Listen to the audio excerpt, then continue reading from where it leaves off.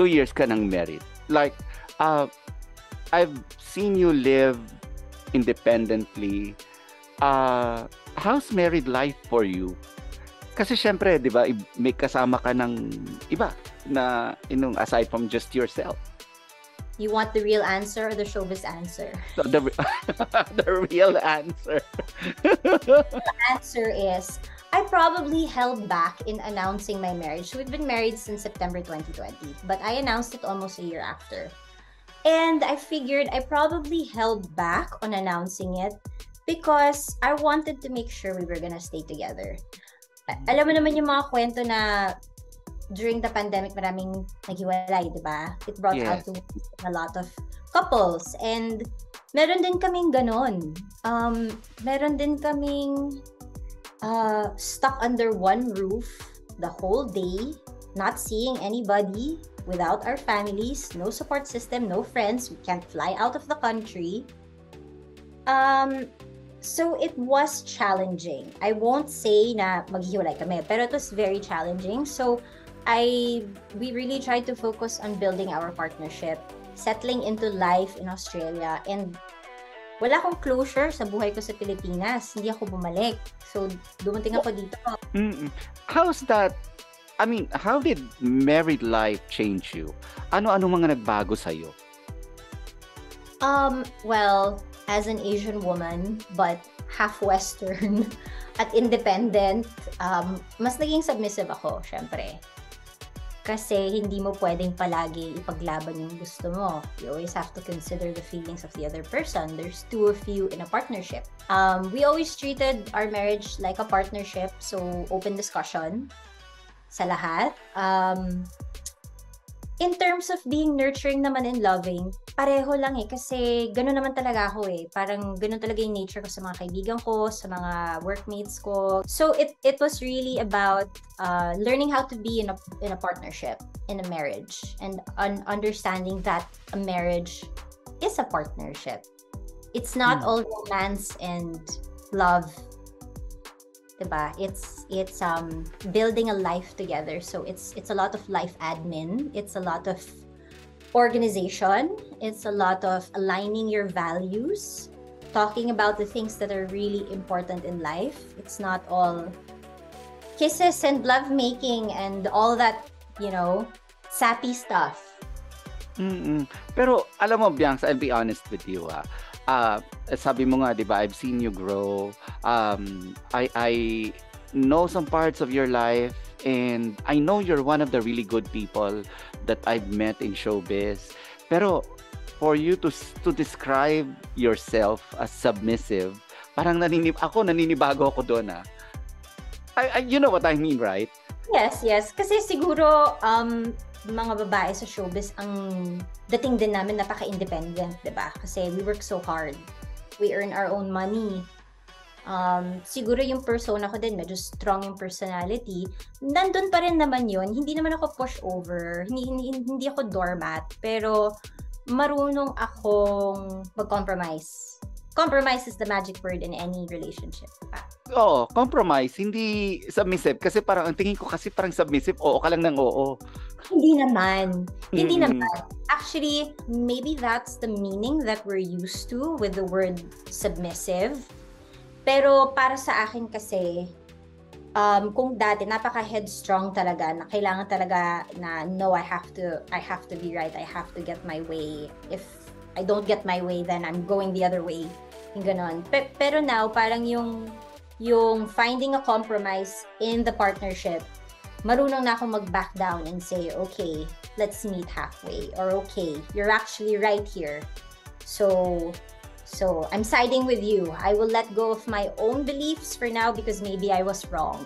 So yun yung ibig sabihin ko ng submissive. Hindi naman yung opo, ganun na lang lahat, diba? Hindi naman ganun. Nakaka-proud ka. So, maturity becomes you. Oh, I think. At naman, magpo-40 na ako, diba? Pero, okay, your wedding was just, I don't want to say, I don't want to use the word just. Your wedding was in your living room. Yes. Anong story behind this? Okay, some people will find this very romantic. Some people will find this parang, bakit dyan lang? Pero what's the story behind, having your wedding at your living room?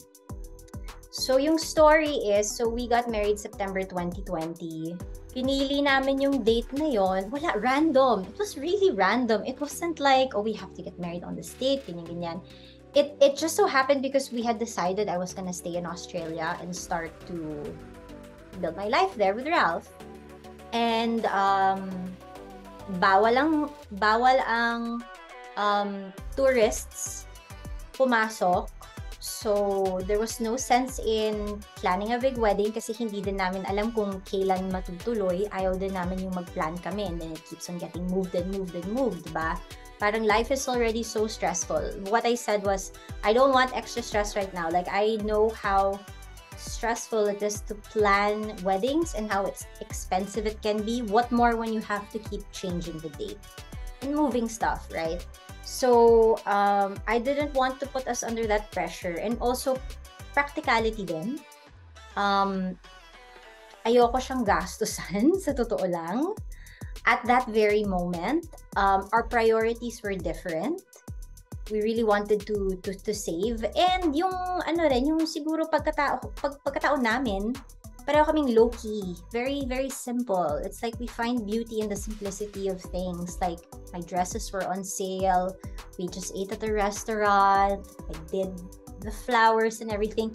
I find joy in simplicity and mundane things, doing things with my hands myself. Sa'yo ko unang nakita yon kasi lahat ng mga celebrity homes na napupuntahan ko dati, punong-puno ng mga gamit. Siyempre, di ba? I mean, of course, we all can afford. Pero, pag sa'yo, ang halos kung bare necessities lang yung laman ng bahay mo.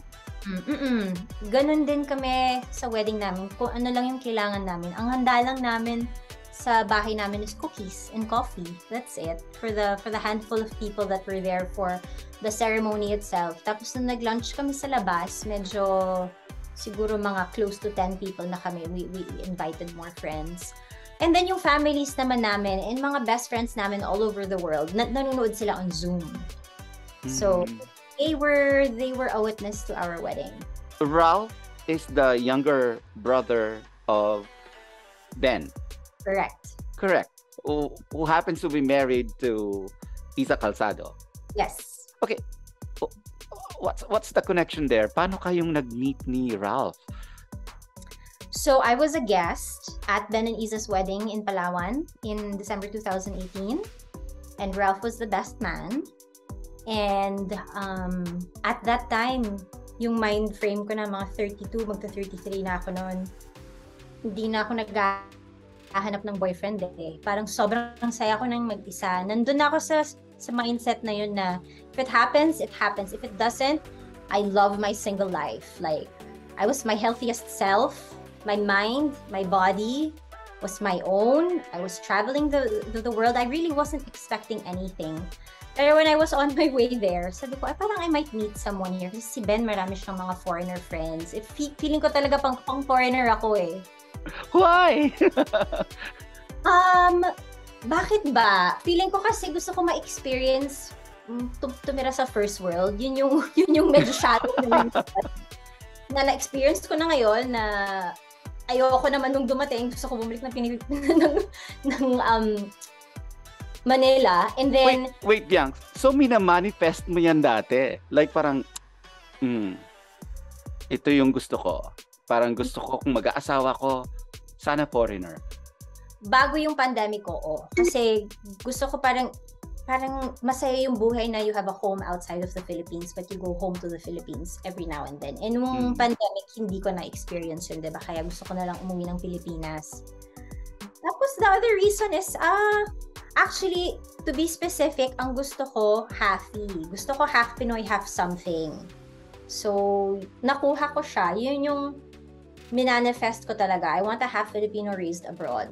So, parang, pareho kami na he understands the culture. Although ako, mas Pilipina ako. I understand also Western upbringing.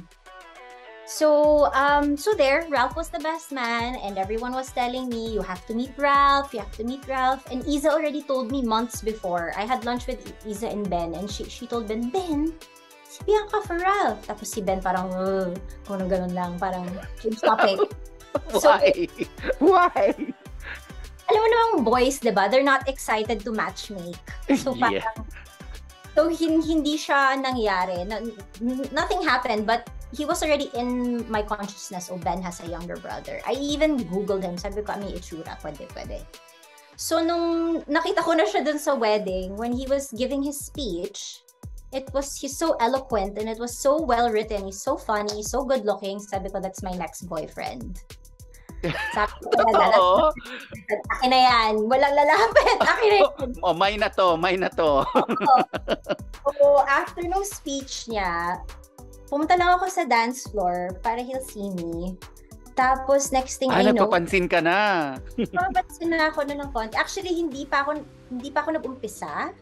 Yung mga guests ni Iza, sina Tim Yap, sina JM Rodriguez, pushed us together. And we started dancing. And that was it. By the next day, boyfriend ko na siya.